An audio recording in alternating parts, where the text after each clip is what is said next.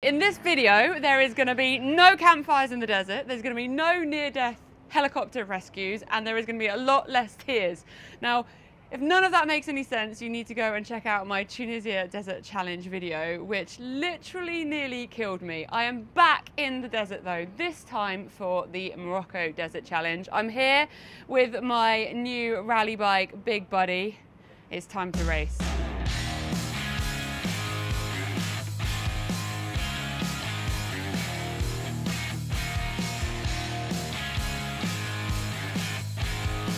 So what is the Morocco Desert Challenge? It is the sister company organised by Gert Dunissen on the Tunisia one.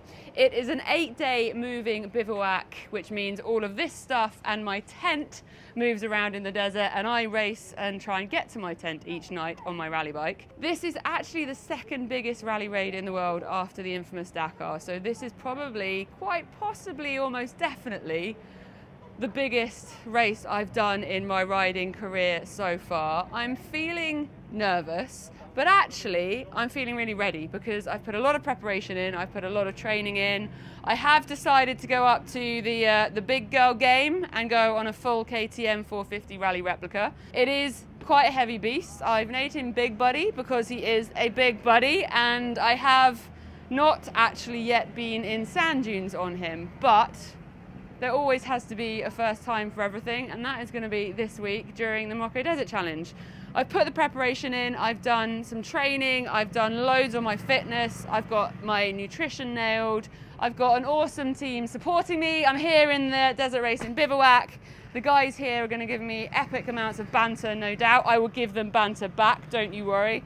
But no doubt I'll cry, not because of the banter, but because of the fact that this race is probably going to be the hardest thing I've done.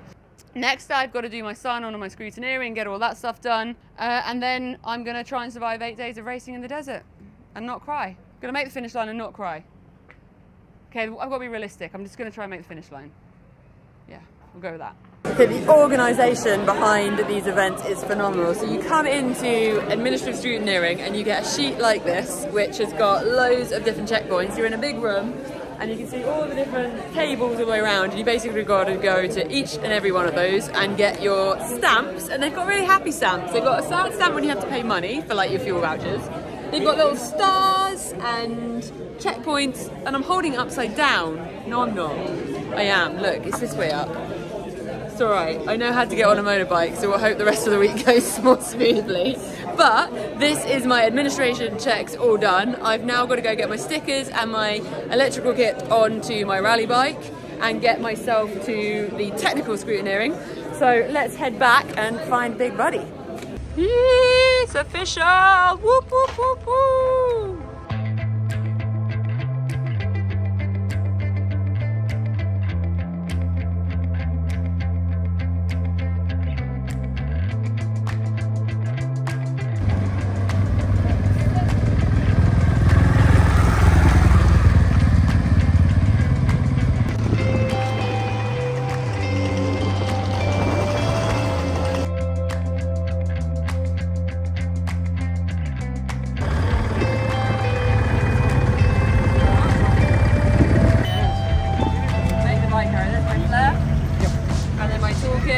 Perfect. Multi-tool. Yeah, nice.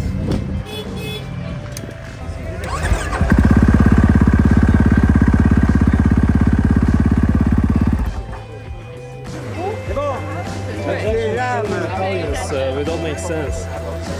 Just out doing a little bit of a shakedown ride with Big Buddy and Justin next to a rubbish pile. Just doing a tiny little shakedown ride to make sure that he's all good and happy to go for tomorrow.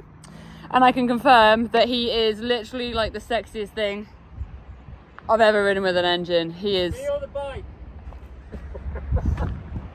What? Me on the bike. No, not him. He's not the sexiest thing I've ridden. Ridden? He's being naughty. We're talking about my beautiful Big Buddy motorcycle here. Look at him! Ta-da! Sexiest thing ever with an engine. Going with an engine! Look at you, big boy! Big Buddy next to the rubbish dump. There's unfortunately a lot of rubbish dump in Morocco, and there's Justin with his peace hands. Not sure what they're doing. Back to the sexy one. Whoop, whoop, whoop. Okay. Okay, we've just had the official race briefing, which was done by Gert, and his briefings are like phenomenal. They go through everything and all the questions, the organisation's mega. We know exactly what's happening tomorrow. We've got to be on the beach at 8:30 in the morning for the massive group photo, which is his like favourite thing. And then we'll be setting straight off from there into the prologue. The sun is going down right now, you can see that. Got a plate of food refueling, and I think the race nerves are starting to kick in. It's getting very real here in Morocco.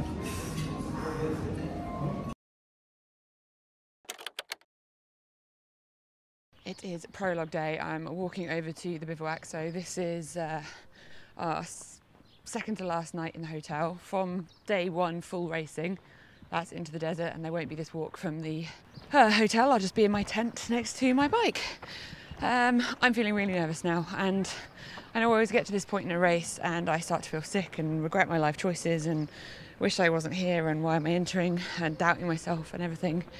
I've just got to try and work through it, because I know once I go off that start line later, I'll settle into it and I'll hopefully just plod on. My goal is to be like an ox. I always think of that because when you see an ox run, it's just strong and steady and it just runs consistently. That's what I'm going to go for the finish line. I do have very exciting news for you as well. I am not the only girl on the motorcycle start line like initially suspected. There are two other ladies here. They were late entries. So we have Miss Pasay, who is from India. She is the 11 times Indian rally and racing tracks champion, and also the FIM Baja champion, serious racer. And then we also have Yaela from Israel, who again is a complete and utter total badass. She's the Israeli national champion, and she came 15th overall at Hellas, which is like mind-blowingly epic riding, and won the women's at Hellas. So I got some massive competition. For some reason, it's given me a little bit more nerves, which is ridiculous because there are like 75 men here that I'm also racing, and suddenly hearing that there are two other women makes me a little bit more nervous. But I guess that's just like natural how the brain and nerves go. Mostly though, I'm just mad excited that there are more ladies on the start line and more ladies showing the world that us girls can do it too. It's hard, it's not easy, but it is possible, no matter what sex you are, to get on a bike and go race in the desert. Woohoo! So I'll pop their links in the description below. Go check them out, give them a follow, and give those girls some support. Right, Big Buddy is ready to go.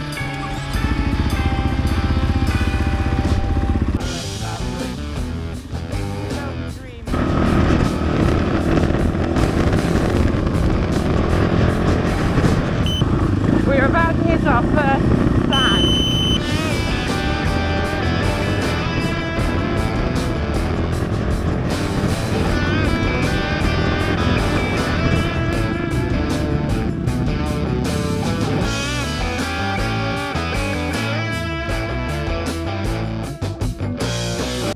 300 racing vehicles are currently gathering on the beach. You can see them all coming in behind me. This is basically Gert's like favourite photo. It's really important to him.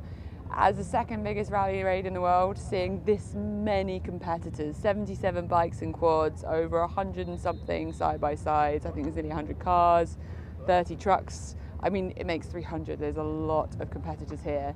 And so to have got that many of us from 31 different countries around the world to North Africa in Morocco to race is quite an achievement, and the photo is just something that words can't describe. So we're all down here on the beach. We'll probably be hanging out in the sunshine here for a good hour while everyone parks up, and the drones, the helicopters will go up, get aerial shots, etc. Hopefully I might have a clip to show you in the video, and then we'll all be getting our road books and heading off to do the prologue. But Buddy here, Big Buddy, we had to drive on the sand for the first time.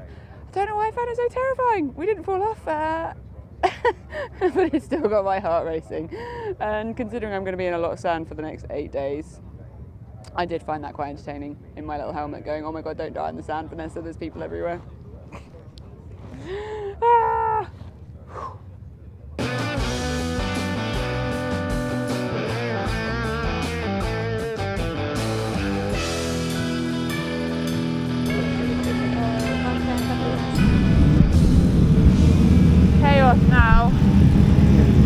everybody leaving the beach.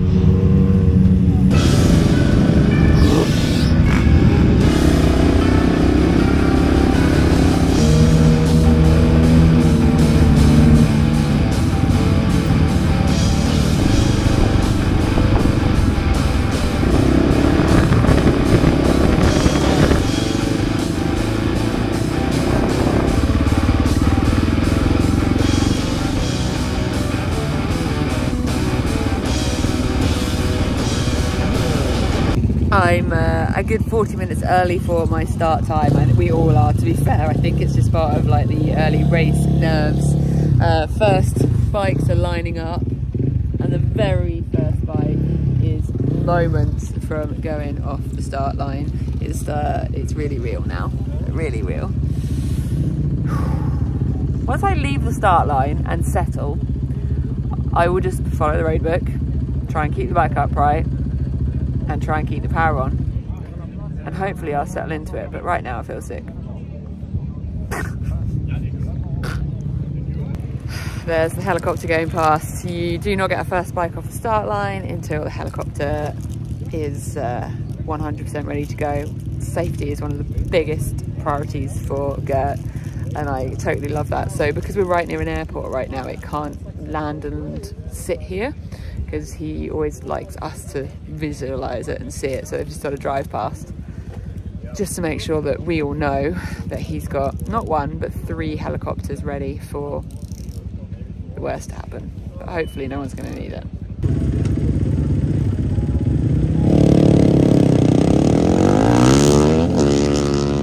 I've just sneaked away from the crew, everyone over there, to find a tree, to be very ladylike and have a pee behind it. But I thought I'd show you something a little bit cultural. You see here, these little things, I don't know whether you call it a berry or a fruit or what that is, but that is where you get argan oil from. So it's pretty well known coming out of Morocco for being really good for your hair and your skin. That is what an argan oil tree looks like, and this is what an argan oil orchard looks like, which is, I think, pretty cool, because I've not seen one in person before, and I wouldn't have known whether argan oil came from a bark or a sap or a fruit or a nut or a monkey.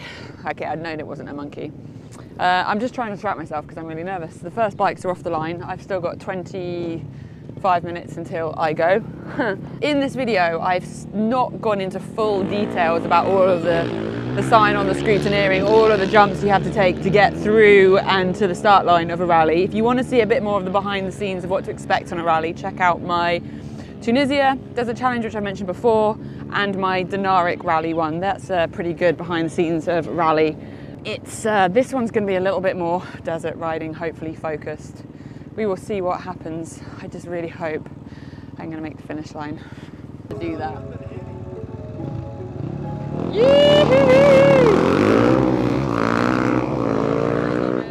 Okay, I'm trying to figure out my start line tactics. They're setting us off 2 at a time, which I think is terrifying and evil. And right here, where's my hand? There, Gert, the organiser, absolute legend, best events going, but is playing with our minds, because from the start, on a 37k special test, you've got another person right there. And for me, when there's someone in front of me, I get really distracted on my navigation. It kind of throws me. But then when you've got someone behind you, there's loads of pressure, and I'm like, what do I do? And they're fighting off the start line. There's 2k, and then it goes into a really tight funnel right into 2 concrete posts. So one of you needs to be in front by then. I'm thinking I'm just going to be submissive, let the other guy go, and if I'm faster than them, overtake them later. And that way I won't have like this start line fight with loads of dust and stones, and you're probably going to think that that's like a proper, I don't know, wimp out, I don't know. But I'm not going to win the race in a few minutes in a 38k prologue. I've got 2,500 kilometers to go. Yeah, I've just sold it to myself. I'm gonna let them go, and then I'll do my thing. It's happening! Start line! Woo! Hopefully I'll stop feeling sick in a minute. Got my time card, which means there is definitely no turning back now. I'm on the start line next to a factory. What could go wrong? Thank you. Thanks for always being smiley on the start line when I just want to vomit. Hopefully it'll get better as the week goes on. Day one, we're going to be fine, aren't we, buddy? It's a short one.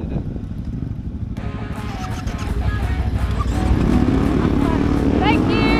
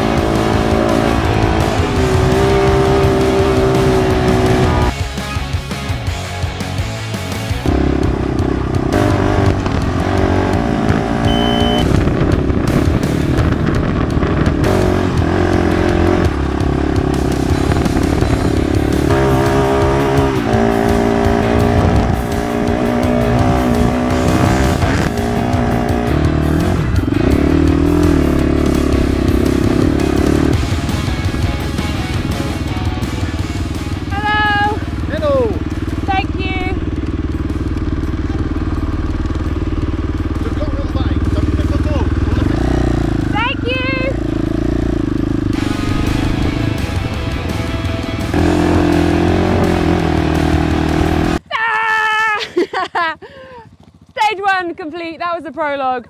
That was like 38.44 kilometers of freaking fun. Fun. First time in sand. We didn't die. We've survived our first special test together.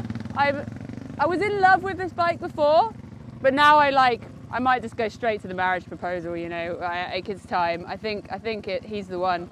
Like, yeah, it was just so good. Like stuff where my little enduro bike would kind of butt me around, Big Buddy just kind of plows and just absorbs everything. And yeah, I made some stupid mistakes. So 2.3 kilometers in, you've got a hard straight. All you've got to do off the start line is go right, 2.3k, we're going right through some concrete posts. What does Vanessa do? I'm so freaking out about the fact that maybe I shouldn't be going this fast, and I start off with a factory bloody Yamaha rider, so immediately I felt like I was a turtle, and I'm like, come on Vanessa, you can ride a bit faster, and I just drive straight past it. Thank goodness there was a little man going, so I turned around and went the right way, and then I spent the next like 2 minutes going, Vanessa, you're an idiot, which distracts me even more. But there were a couple of times where I got hooned it past by about 5 guys in the space of a few minutes, dust everywhere, and then you go into the full imposter syndrome of I'm too slow for this race. Whatever, tried to focus, carried on riding, and then I overtook someone because they like came from over there, and then they come from over there. I didn't overtake most of them were like bat out of hell faster than me, but there were a couple which gave me a little bit of a confidence boost, and there was some pretty tricky moments of navigation in there, like where there was a corner and it said turn towards the telegraph poles, but there didn't appear to be a track or anything or any marks, and like 2 guys had just overtaken me and were going that way, but I was like, the telegraph poles are over there. I know the track goes that way, but this doesn't feel right. So I trusted my gut, ignored, if you see someone in the desert, just laugh to yourself and think, another lost person in the desert, ignore them. That's Patsy Quick's quote to me when I was learning. And I went the way I should go. And it was the right way. So I'm glad I didn't doubt myself. Anyway, I'm buzzing. If I keep talking now, this is gonna be like a 3-hour video, so I better stop. 57k liaison home. All the sickness and nerves, I didn't vomit it up. They've just calmed down and my body has absorbed them. I'm feeling really good. Now I just want to keep riding. Like, that was a teaser. Tomorrow, stage 2. Woo!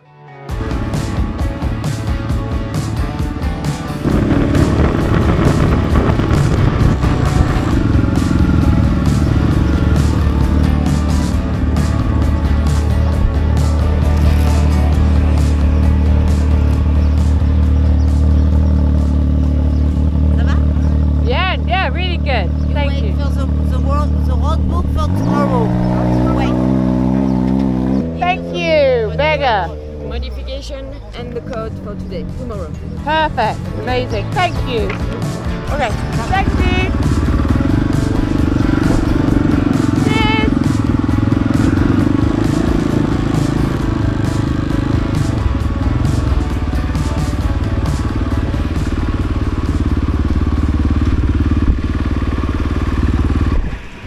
Yo! Whoop whoop! awesome. Yeah, that was wicked. It was really cool. Back to the bivouac safely. So the 57-kilometre road liaison was all good. I'm now in a bit of a conundrum. I've been offered a lift for tomorrow morning's transfer liaison. So it is a non-required 280-kilometre liaison transfer to get us to the start of stage 2. As a motorcycle rider, you do not need to ride it. You can put your bike in a trailer, and a lot of people are. Desert roads aren't doing it because there's too many of us for it to be logistically possible, given we only got told this was possible last night. But I have got an offer of a lift with no mad-ass, and I'd then stay in my tent tonight. But I need to act right now. Why would I do 280k in the pitch black at 4 AM in the morning when I don't have to, when I've got the offer of a lift? I should get a lift, which means I need to jump, hustle, make that happen. Ah! So I survived the rally and then die on the back of a trailer ramp. This is pretty cool. We are on a ramp. Big Buddy is going in with Nomadas Adventure, and we are going to do the transport liaison in transport, which is incredible. This guy's my hero, particularly the hero of my bum.